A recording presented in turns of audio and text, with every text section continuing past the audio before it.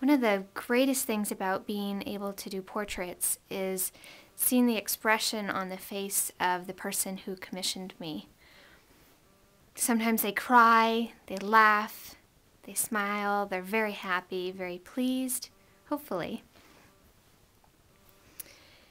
And I often wondered what it would be like if I had a painting that I felt that way about. And about a year ago, I painted a portrait of my mom and I when I was 4, a black and white photo. And I did it outside my studio. It was a nice summer day, and I did it in about 4 hours. And I just put it right inside my studio door and locked up and went home. And the next morning I came down to my studio and I opened the door, and it took my breath away. I just thought to myself, that's my mom.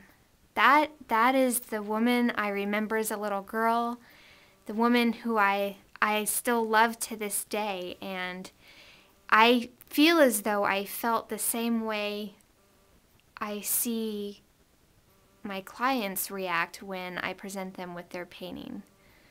They'll say, that's my granddaughter, that's my son. And yeah, if my house was on fire and my family was safe and I had 2 more seconds, I'm pulling down that painting off the wall and I'm keeping it. I will cherish that painting forever.